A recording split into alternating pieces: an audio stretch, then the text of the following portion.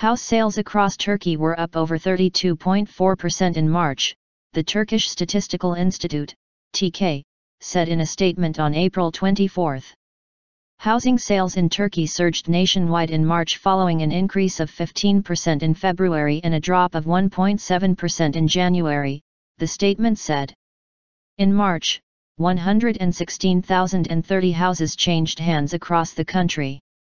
Of those, 1,610 were sold to foreigners, up from 1,362 in the same month of last year, including 548 houses in Istanbul, 451 in the southern holiday resort province of Antalya and 119 houses in the northwestern province of Yalova.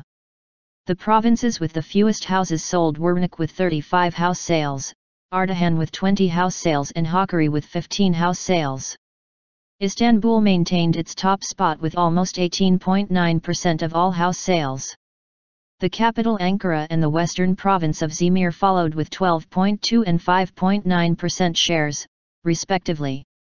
Mortgages for house sales in March rose to 45,315, an increase of 85.2% compared with 24,465 the same month of the previous year.